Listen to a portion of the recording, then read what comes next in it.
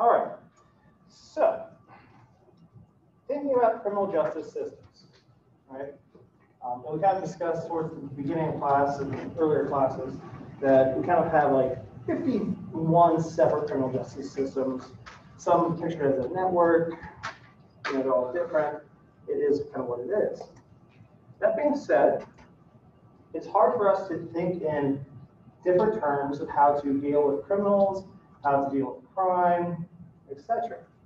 Right? If we look at history, history shows, and we look at other countries, but history shows a really, really interesting picture of how we determine whether somebody had committed a crime or not.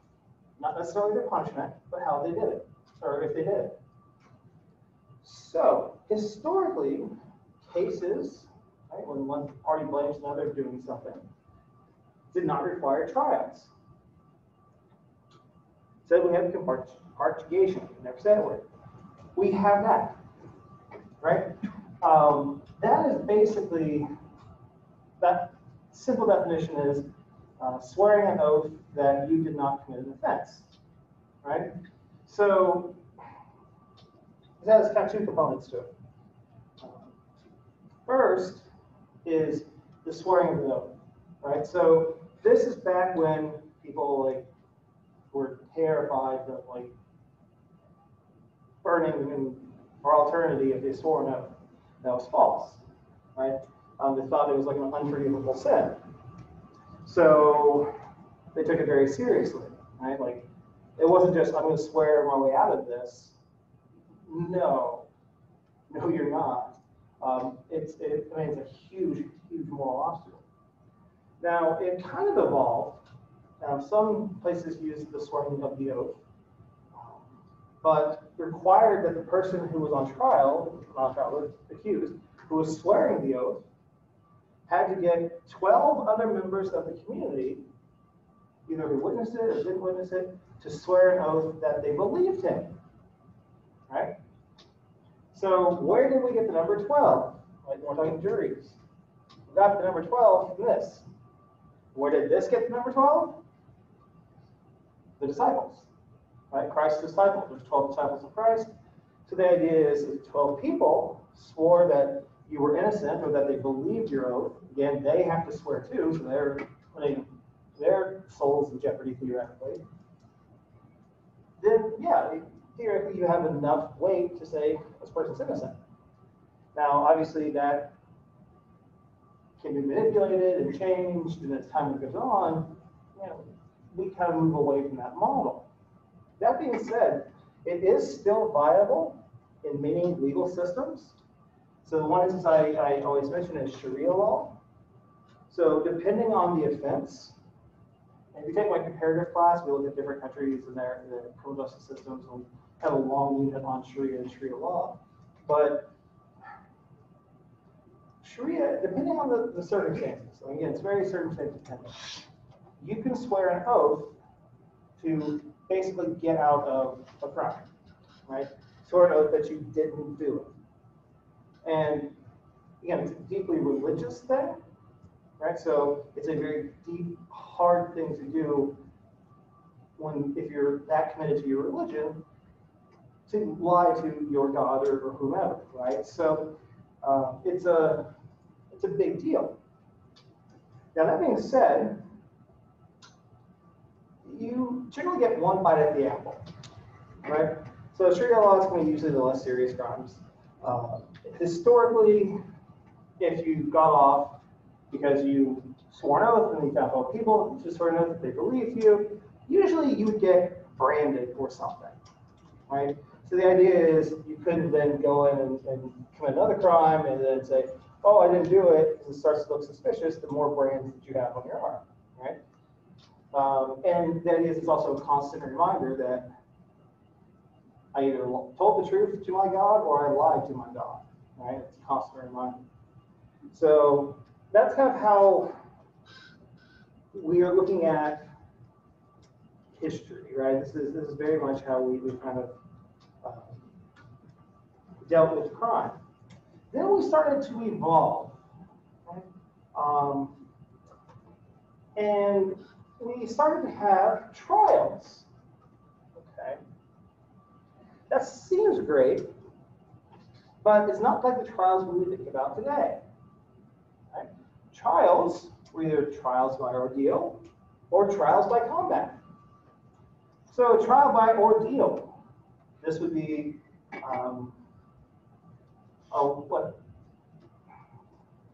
basically giving somebody an impossible task to survive. And the idea is if they were righteous, if they were holy, if God was on their side, they would survive it. Right? So think of, if you're Christian, think of like Daniel in the lion's den. Think of even, it's largely myth, but think of how we dealt with witches in the past. Right? So sometimes we dealt with a witch, what we do is, and this is absolutely terrible, if you accuse me of what, you're screwed. Because what they would do is they would take like weights, like rocks, stones, etc., like pile them on you, like wrap them around you, secure them on you, and they then threw your ass into a deep lake. If you floated, you were a witch. And they picked you up and then they took you to burn you or whatever they probably wanted to do. If you fucking drowned, you were innocent.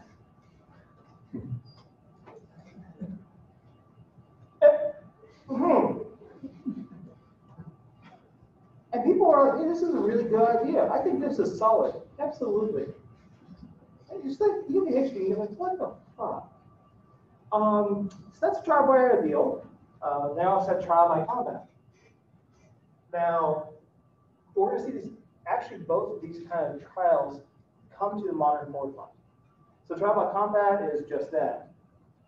Usually the complaining party will arm themselves, or they can elect a champion, so somebody to fight on their behalf. And the other party would fight what they agreed on, or the other party could elect a champion on their behalf, right? And then they would, if it was people, or if it was a person and a representative, or if it was both representatives, they would generally fight to the death. Right? And the idea is, basically, kind of a common theme to this, is God controlled it, right? And the idea was that the victor, whoever won, was ordained by God to win, because that person was righteous, or that side was righteous. So you see this like Game of Thrones. Just give me a second on this. So like I started watching that when I was married to the horrible demon woman, and it,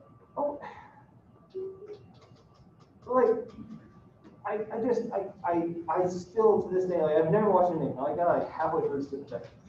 But for every episode, I'd have to ask her, like, what the fuck is going on? Like, there's 90 billion characters with like 30 different stories, and like I have to get explained to me that like the oh, this is what you missed preview. Like doesn't tell you shit. Like, oh, there's Dragon. And I go, oh, great. Yeah. So that being said, I do recall one of the times that I didn't fall asleep was there was a trial by combat, right? If you ever see it, like you can probably just find it on YouTube. And people it's probably there. But it's a trial by combat. The idea is somebody's accused of something, and God picks the victor, right? So we see heavy influence, especially Judeo-Christian influence, in terms of how we define justice. That being said, trials by ordeal and trials by combat have evolved. We still do them.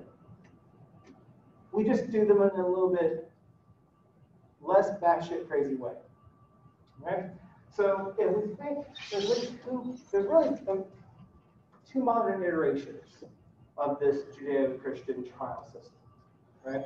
So the first one I've heard about is the inquisitorial system, right? So that derived largely from trial by ordeal, right? It's, in France, is an inquisitorial country.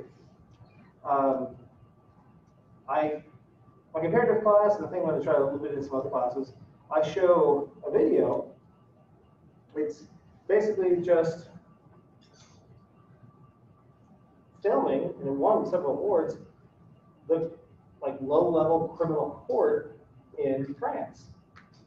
Right? And what it's interesting is when you get charged with something in the inquisitorial model, you're guilty until proven innocent. Right? And you bear the burden of proving your innocence. But the judges assume you're guilty from the get-go. You do have defense counsel, but they generally can't speak to the court. They might be able to tell you some things, but that's about it. The prosecutor can usually say to the court what they think happened and what they think the punishment should be, but they don't ask questions. Neither side asks questions. The judge, or judges, depending on the severity, they ask questions. Right, so they presume that you're guilty, and they just start hammering you with questions, and you're supposed to, through those questions, demonstrate your innocence. Not the greatest. Better track record than our system. But the idea is you're doing a trial by ordeal, right? If you come out of this inquisitorial chamber, it's called the chamber, you come out of the chamber and you're still alive, you're not punished, right? You got acquitted. You survived the ordeal. Right? The ordeal was being subject to the inquisitorial system. Now, when we say this, a lot of people think of like inquisitorial systems in terms of spreading religion, right? So it was, we kind of had an old system before we got to like not that crazy system, where it was like, I don't think how to word this. Is during it's called the Inquisition, right? Anybody wants to put position on it, it's called the Inquisition. So during the Inquisition, basically, a group of like hardcore Christians, like a large group, like fucking army, basically went around Europe, kind of going door to door and being like, you believe in God? Nope. You're dead. You believe in God? Yep. You believe in our God? Nope. You're dead. Like, and that's just what they did. Like, that was the Inquisition, right? And that's where we kind of get the name from, right? Of you're getting questioned, right? You have something at stake. In the Inquisition of your life, and oftentimes it's penalties, fines, jail time, whatever. And the inquisitorial system is interesting because the judges can be creative in their solutions. Sentences. So a judge can order a community service and things like that. A judge can order you to AA. A judge can order you to go to church. A judge can order you to go to the supermarket. I mean, they can like come up with whatever they need to do. The idea is to remedy and make it right. And so what's interesting about the inquisitorial system is when it comes to crime, especially low-level offenses, when it comes to crime, there's, I'm trying to think how to word this. The civil aspect, right, to be super money damages. So like, let's say somebody comes up and punches you in the face, right? Like some of you probably wanted to do after my little email, right? Somebody comes and punches me in the face. That's a crime, right? But I can also sue them, right, for damages to my face, emotional distress, you name it, right? In the United States, and we're going to see in the adversarial systems, we separate the processes, right? Criminal and civil are separate. In the inquisitorial system, they're the same. So basically, each side prepares what's called a dossier for the judge, where they give facts and what they've investigated, blah, blah, blah. The judge reads the dossier, begins the inquisition, the questioning, and then determines guilt or innocence, but at the same time, determines civil liability. So if you watch the video I have, it's low-level offenses that are hilarious. Like the people they found were like funniest crimes.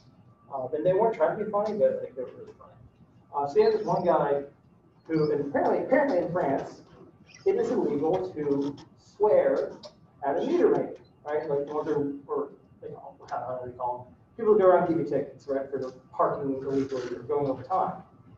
Well, this guy apparently went up like this. The lady was writing him a ticket because his time had expired on the street. Writing him this ticket, she hands it to him. He calls her a bitch. The police hear it, drag his ass to court, right?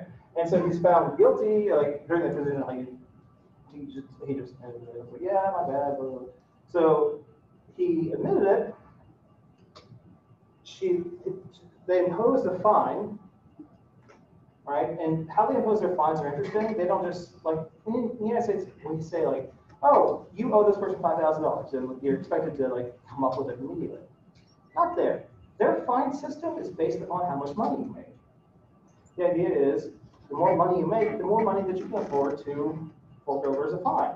Right? Idea is $5,000 to you and me is a lot of money.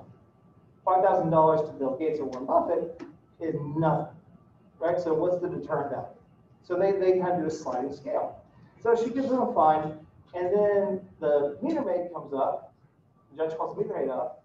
The meter maid comes up to stands around the court. Of course, everybody's in the black and like robes and stuff like that.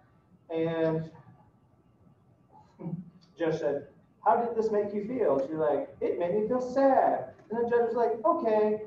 Now you have to pay her 250 euro and francs. Yeah, francs. You have to pay her 250 francs." And that was it. Again, the whole case was over. Like that was just it. They were done.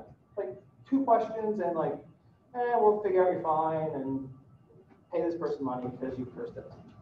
So like, I'm never going to France because my ass we get electrocuted. So that's kind of the inquisitorial system. And the idea is all parties participate, so there's no right against self-incrimination or anything like that. All right, so again, kind of comes from trials by ordeal. United States, we have an adversarial system. Right? We evolved from trials by combat. And think about the American trial. You have one party on one side, a party on the other side. They disagree about something, or they accuse somebody of something, right? Party A, let's say the prosecution, elects an attorney, right? And the attorney goes into court. The defendant elects an attorney, gets an attorney. The attorney goes into court. They represent them, right? So they had champions. We have champions now. We just call them lawyers. Right? And then when we get to court, we have our trial by combat. Right? We presume that the party is innocent. They don't have to prove anything. The burden of proof is obviously on the prosecution, but they duke it out, right? Through questioning, through presenting evidence. And they show the 12 jurors, kind of harkening way back, right, to the disciples, the evidence, right? And theoretically, the jurors are supposed to be intelligent people. When we get into this part of the class, I'm talking about the courts, or you take my judicial process class, we're talking about how stupid jurors are. They're basically neat guys. So, yeah, you're theoretically showing these people, and they're supposed to come to this rational decision, and there's some, it used to be kind of, we used to make you swear on oath, right, on the Bible or the Quran or wherever it's holy to be. We've kind of omitted that largely. Most courts now just sort of tell the truth, the whole truth, nothing but the truth. They left out the still the God part. Some courts still make you swear an oath on the Bible or the Quran or whatever religion you have. Some religions can't swear oaths. They're prevented from swearing oaths. Right? Like, it is against their religion. They think it's an affront to God if you swear an oath. So for them, we just need affirmation. Right? So do you affirm that you'll tell the truth, the whole truth, and nothing but the truth?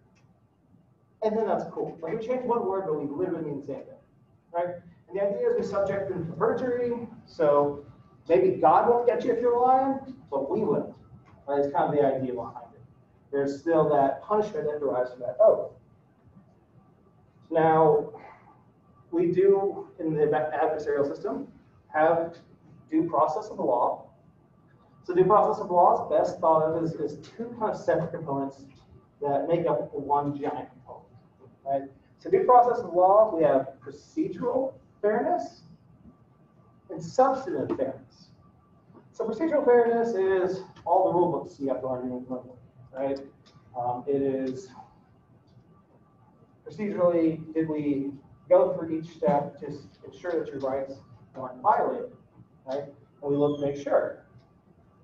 Substantive due process says, yeah, this isn't necessarily a right, or this isn't necessarily a step in the proceedings, or this is not how the rules say proceedings go, but it's unfair for you to do this to me, right?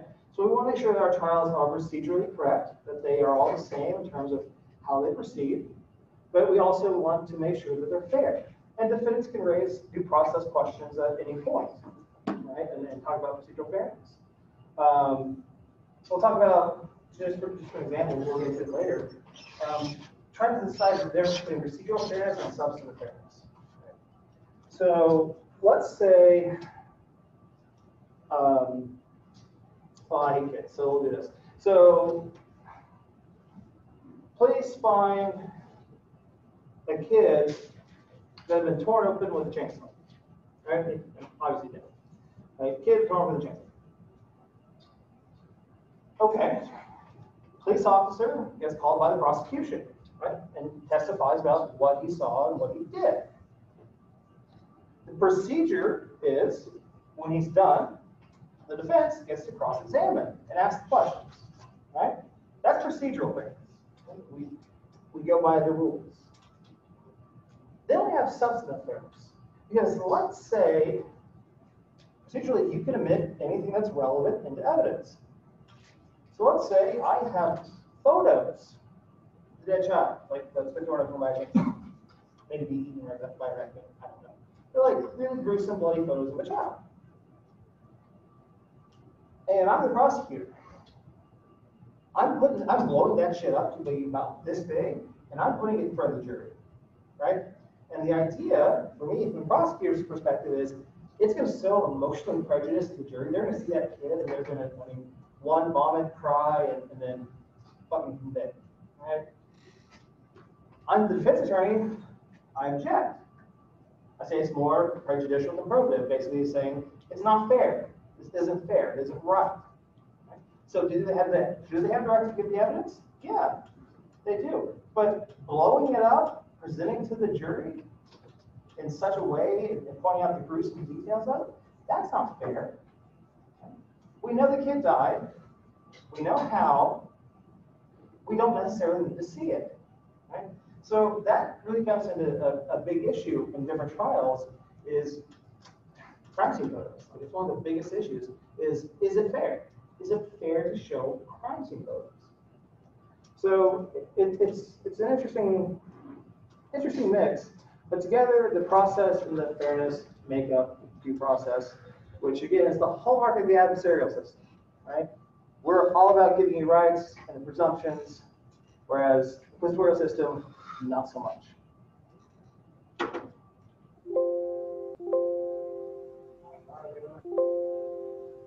Okay, so looking at criminal due process, right? In the Middle Ages, due process literally meant adhering to the laws of the land. Right? That was due process. Wherever you were, whatever the law of the land said was how you get tried or whatever, as long as they followed that, you had due process. Right, so maybe I walk in and I accuse somebody of stealing my coat. And in this fictional country, if the person blinks within 3 minutes, they're guilty. Okay. You can't complain about it. You follow the process, right? Middle Ages, this becomes very difficult for a few reasons. One, we have lords and serfs, right? the idea was, well, if you don't like the criminal process in this country, you can go to another country, right? Like people who say, America, love or leave it, right? It was like that. It was like, but only middle-aged style, right? But we can move.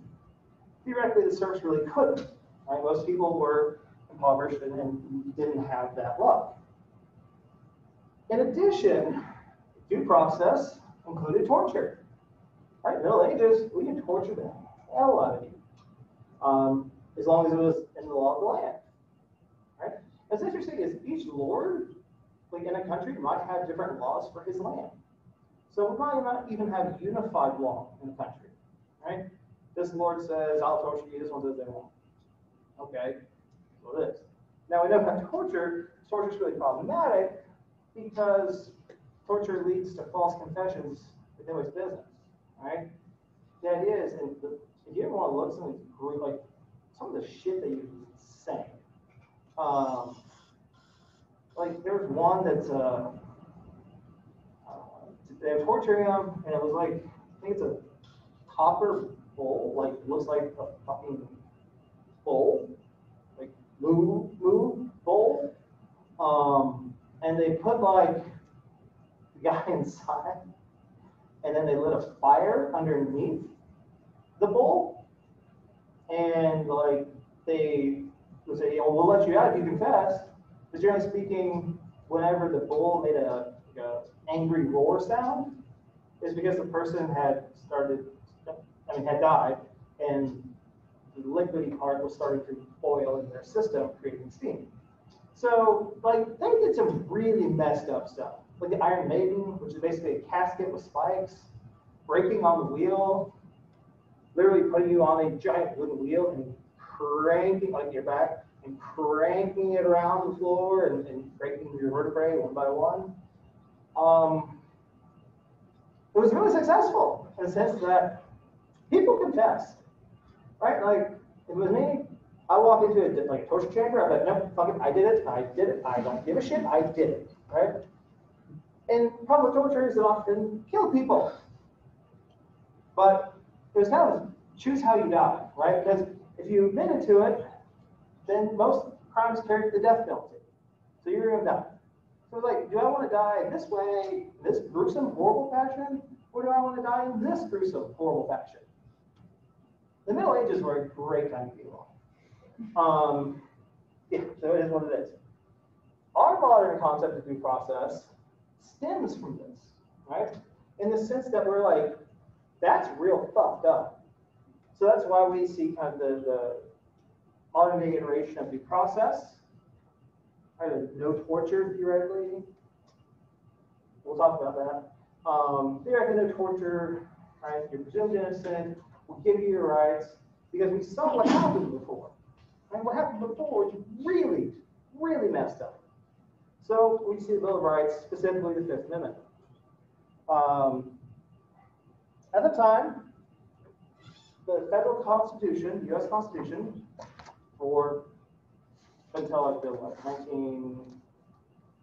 1960s-ish, yeah. The federal Constitution only applied to the federal government. Right, we're talking up until like my dad was born in 1951. Like when he was born, the U.S. Constitution only applied to the federal government. All right, so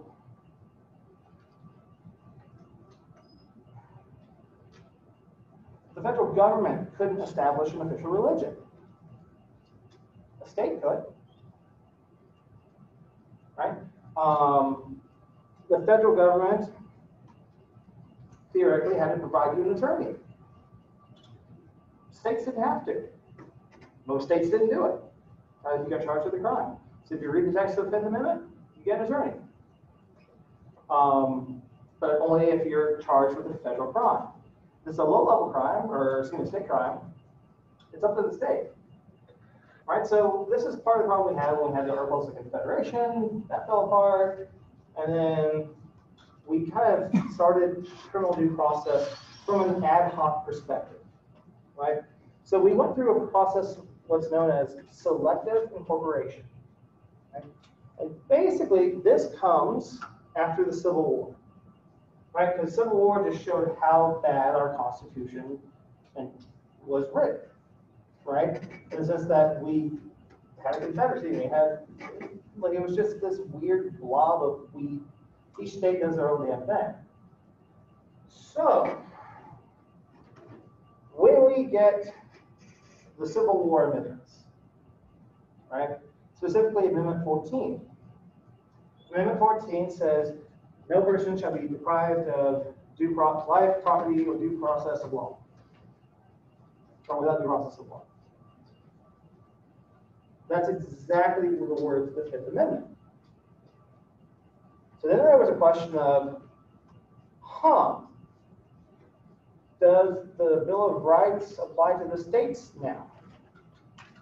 And what the Supreme Court does, says, is kind of. Basically, it goes right by right that you have now in the criminal justice system, like the right to an attorney. We didn't just, after the Civil War, like, yeah, the Fifth Amendment says the same thing as the 14th Amendment. We said, no, we're going to go right by right and decide right by right what rights you have and what constitutes our due process of law. So it's called selective incorporation, right? Do we incorporate the Fifth Amendment? Do we incorporate all of the Fifth Amendment? Do we incorporate part of the Fifth Amendment? Do we incorporate the Fourth Amendment? Right? And we just see case after case after case. So what we see, some very famous cases. Powell v. Alabama, it's a 1932 case. This was partial incorporation of the Sixth Amendment. Basically, right to counsel clause. And basically, what we said, Powell v. Alabama, is if you had some kind of mental, let's get legal terminology, mental defect or disease, and you couldn't understand the proceedings, like you were illiterate, you couldn't understand things, like you couldn't do this. States had to provide you counsel. But if you could maybe read, write, had capacity to understand what was happening, states didn't have to give you counsel. All right, so that was our first whack at, like, you get the right to counsel. Like, we haven't had the right to counsel that long. So we say, like, in certain cases, states you have to, and certain ones, like, you have to. Then we get full incorporation, right, of the amendment in Gideon versus Wainwright. So Gideon versus Wainwright, basically this low-level offender in Florida, like, represents himself in court because he can't afford an attorney. He's accused of breaking into the Bay Harbor pool room and smashing the vending machine and taking the coins, right? And he represents himself, like, he goes, like, first he starts objecting, saying, like, no, I get an attorney. The Constitution says I have to have an attorney. And the judge is like, not in Florida. And so he represented himself, did a decent job, actually, but found guilty, ultimately sentenced like 5 years in the state pen.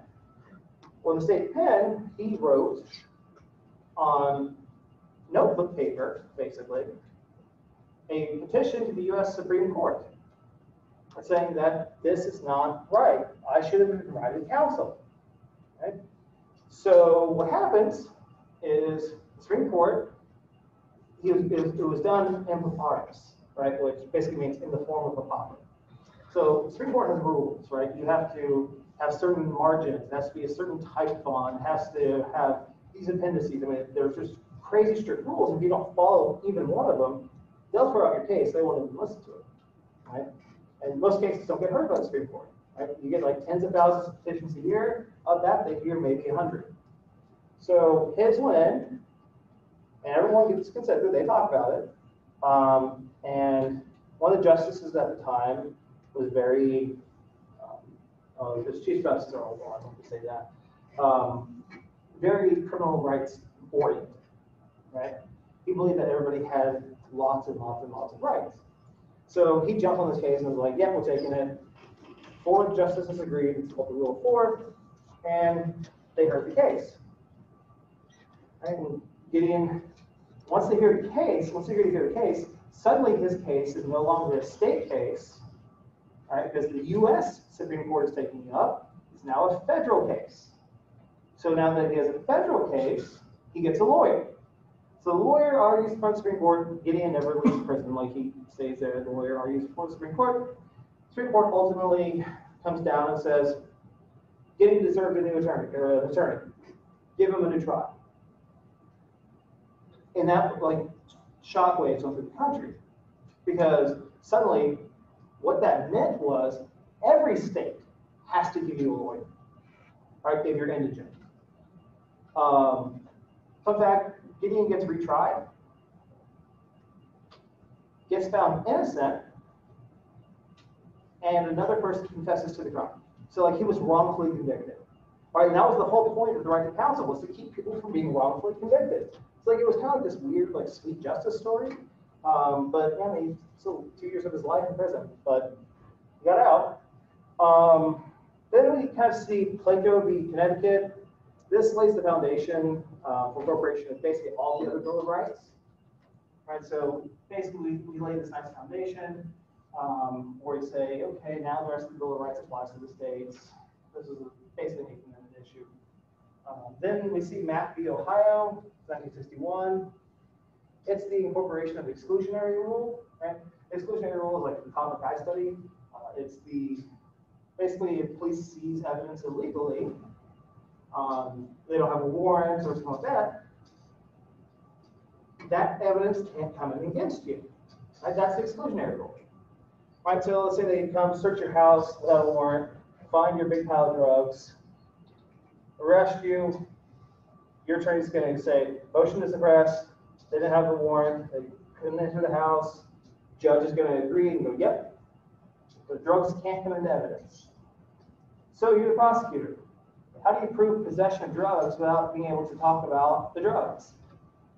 That's the case ultimately gets dismissed. Now, the idea behind this exclusionary rule that again, comes out in the 1960s during what we call the criminal justice revolution was to deter police misconduct. This idea is like police put so much time and money and effort into each case. And the exclusionary rule can ruin the case. Right? So the idea is like, I just put 2 years of my life into that. Or like, yeah, but maybe you should have followed the Constitution. Right? So that's what we're kind of punishing police is the idea behind it. We're not rewarding offenders. That being said, we kind of see this again, this evolution of the criminal justice system in the 1960s under Chief Justice Earl Warren, and then a little bit later Berger. But due process basically guides every step of the criminal justice process. So this is what the criminal justice process looks like. Right? So theoretically up here, let's say up there, a crime is committed. Right? Theoretically a crime is committed. Maybe not, but somebody claims a crime is committed.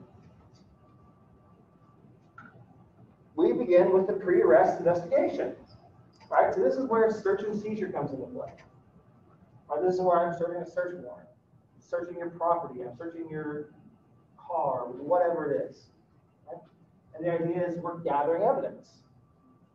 Once we have enough evidence to reach probable cause, which is basically 50.01% sure that this person committed a crime, then we can move on to the arrest. Now, there are procedures and processes in place for the arrest, right? So we all have watched TV, and we all are probably very excited for Miranda rights, right? Miranda rights, you have the right to remain silent. Can you say anything if you see a law, you're an attorney, can't form attorney, one will be invited to you for the questioning. Do you have any questions? That's Miranda rights, right? So the Supreme Court in the 60s came up with that, part of this criminal justice revolution. So part of the 1960s, like half the stuff, like that we enjoy in terms of thinking it's protecting innocent people didn't exist. Like you were on your own. You got charged with a crime, the state got a lawyer, you didn't. So like it was a big change. Right? So once we make an arrest, we read Miranda, that means that the right to counsel attaches. Right? If we went to a lawyer, starting at that point. Then we move from arrest, physically cuffing somebody and moving them as arrest. So cuffing somebody, taking them downtown to booking. Right? Booking is where we take your mug shots, get your fingerprints, name, height, weight, see if you have any medical conditions, all that stuff before we put you into the actual jail. Right? So it's kind of like a reception center, just not a pleasant one. Then from booking, and you're going to sit in jail for a little bit, maybe a couple hours, maybe a day before your initial appearance. Usually the initial appearance, unless there's a really good reason, usually the appearance has to occur, it's called without delay, right? Once you're arrested, it has to occur without delay. Meaning, we have to break your ass before the judge right away. Right? So you book, you're in the jail, we bring you before the judge right away. We might even bring you before a judge before you book it. Like that's how important the initial appearance is. At the initial appearance, a few things happen. Okay?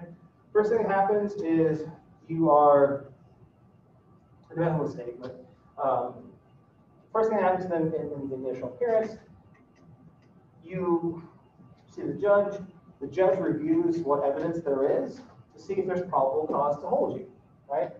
The judge has to agree, yeah, okay, I see 51% here. But at this point, initial appearance, the right to counsel attaches. Like in the sense of, you could ask for a lawyer when you're being questioned, or you can get a lawyer now, right? You ask for, usually this is where we want the lawyer, right? So if you get questioned by the police saying, I don't want to answer any more questions, I want an attorney, they don't go get you an attorney, they just arrest you and take you to the initial appearance where you get an attorney.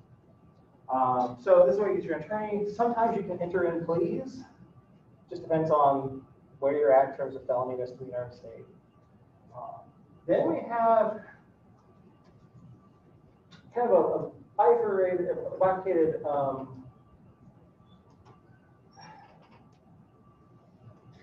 system. Put it this way. So we have states that have what are called grand juries, and that's how they decide whether or not they're going to prosecute somebody after an arrest. Okay? Other states don't have grand juries. It's up to the prosecutor's discretion whether or not to prosecute somebody after an arrest.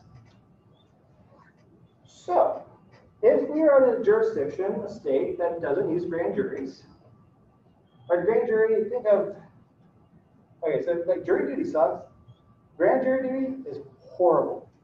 It's like grand juries, it can be 20, 30 people in a room, and all they do is hear case after case all day. The prosecutor says, this is what happened, this is what happened, this is what happened, here's the evidence, this is like, and the defendant doesn't get a say or anything like that. The prosecutor presents this evidence to these people, and they kind of sit in a group like this, and then they vote. Should we try him? Should we indict him? Basically, it's called the indictment. Or should we issue what's called a no bill, meaning we're not indicting him. That's grand juries, right? They're citizens, they're stupid, but grand juries can serve up to 2 years. So you like jury duty, you might have to do it for 3 days, like worst case scenario. Best case scenario is like a year and a half for grand jury duty. So I mean, they range times where they can meet and things like that around people's schedules, but yeah, that's what they do. They sit for years and decide, and they're just randomly drawn, right? The feds use the grand jury system, and so that's the one I kind of always go back to. Feds use the grand jury to indict. It depends on the state. After they indict, then we move to the arraignment, right? If they don't indict, then the person is theoretically let go, although we can call it brand new grand jury and reinvestigate them. There's no double jeopardy that attaches at this stage. So, again, indict, piece of paper is a formal charging document, right? Like, tells you what you're being charged with, maybe gives some explanation why, but it's a form that you can look at later. In non-grand jury jurisdictions, we have the preliminary hearing, right? So the preliminary hearing is like a mini trial in the sense that there's a judge, there's no jury, there's a prosecutor, there's the defendant, and the defense attorney. Prosecutor gets up, calls witnesses, questions them. The defense can question the witnesses as well, but the defense can't call any witnesses.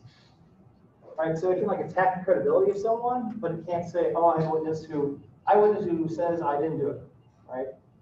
They can't do that. And the idea here is they have to convince a judge that you have met the threshold, like that they can prove that you're guilty, right? There was a famous saying, and if you ever have a choice, which you don't, but if you get one, it's better to have the preliminary hearing, right? 12 reasons. First, grand juries occur in secret. Second, a famous New York judge once said, and this gets repeated in every law school, a grand jury will indict a ham sandwich, meaning they will literally indict every case. Like they don't even miss it half the time. I was like, yeah. And then maybe lies. So you kind of screwed there. And you don't get to be there, right? Your lawyer doesn't get to be there, anything. The arraignment, the prosecution basically puts on its side.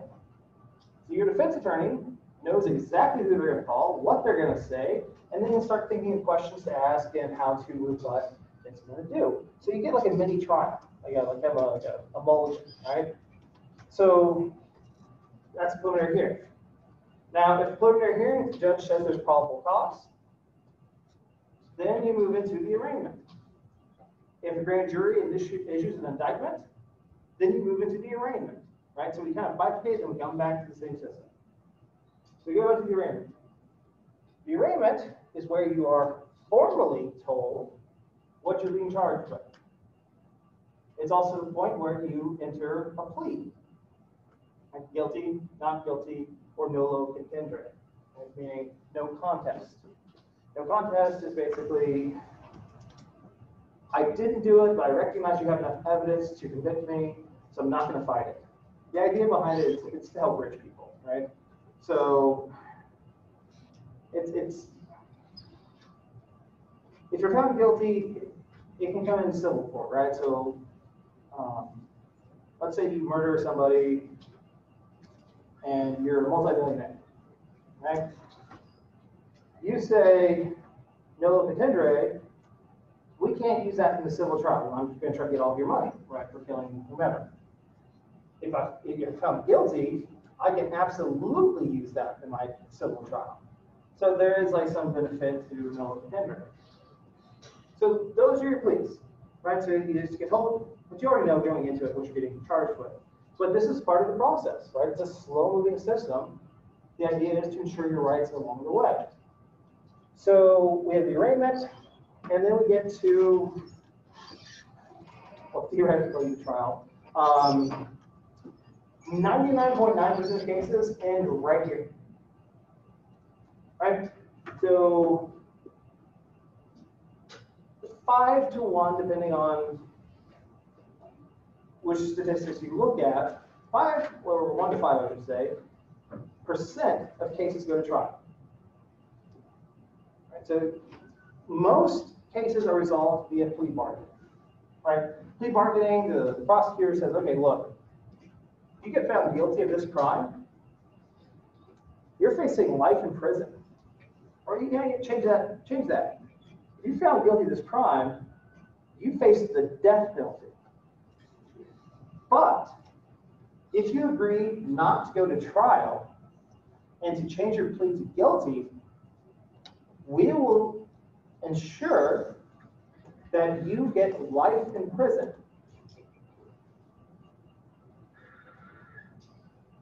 That's a rough one, right? I mean, especially if you're innocent. Like, and we've executed innocent people quite a bit.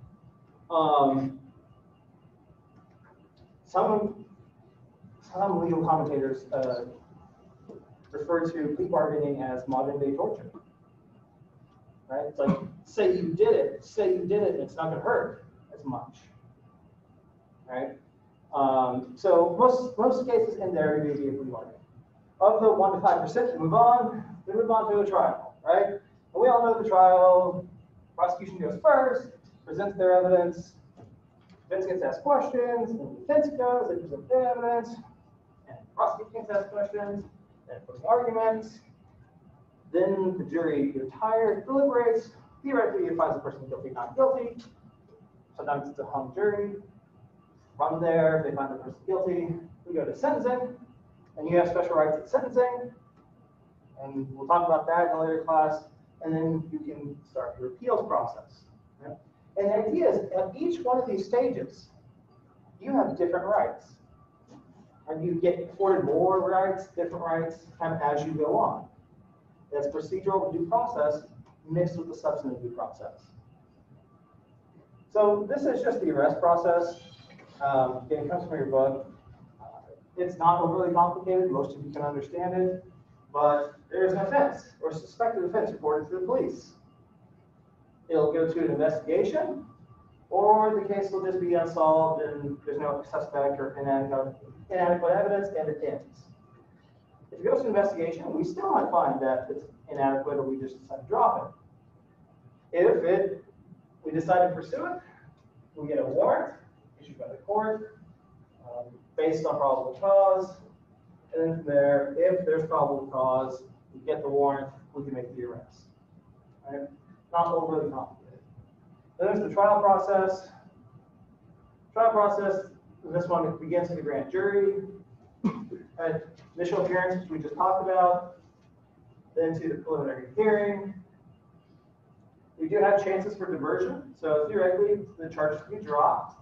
The offender could get diverted out of the justice system. So this would be like the judge saying, you know, if you agree to complete this program, like AA or something like that, we'll erase your charges, right? They'll be dismissed. So that's kind of diversion. Is different pretrial programs that theoretically get cases out. Like judges don't want to go to trial. People don't want to go to trial. Trials cost a lot of money. So assuming that you don't get diverted, then you have a trial, or your guilty plea is accepted, or you can be acquitted. Okay? If you are found guilty, you get sentenced. Generally after a pre-sentence investigation, and then once you have your sentence in place and your guilty verdict in place, then you can file post-trial appeals. So this is just what the sentencing process looks like. Again, you find somebody guilty, they're filing a post-trial appeal, which might stop us from imposing punishment right away. Right? It's called a stay. It might stay us from imposing punishment. Or more often than not, we go through with our punishment while the appeal is processed. Right? So there's two types of sentences. There's institutional sentences. Right? This is where we're committing somebody usually to a correctional facility, right, to a jail or a prison. Or we have community corrections, right? Depending on the offender, how we evaluate them, we might just give them probation, which they call supervision in the community, probation, parole, reentry, basically saying like, okay, yeah, you did it, but you don't belong in a prison, you know, go do this, do community service, get random searches, all that jazz, still go to prison, right? And then if you do go to prison, then you can move back up and do a post-trial appeal. So if you go through the punishment and one of the phases of it, that's when you appeal. That being said, after your exam, we will start talking about the three big components of the criminal justice system. All right, we're going to go pretty quickly because we're going to talk about them in depth. All right? So we're first going to talk about police. You'll have a couple of chapters on the police. Then you'll have your second exam. So all you have to know is the police. Like, you're welcome, that's my gift. And then for your final exam, we'll move, after police, move into the courts. Right, so we're kind of following the trial process. Move into the courts. Then we'll move into sentencing and capital punishment, things like that. We'll have debate days. We might have a guest speaker depending on how that plays out. Depends if he's in prison or not, again. Yes, we'll see how that plays out. And we'll kind of end with the question of ethics, right, in the criminal justice system. We get to the ethical system of affairs. So that being said, next class, Is your exam, regardless if it's Mountain Day, then it's Friday, get it in by 2:15.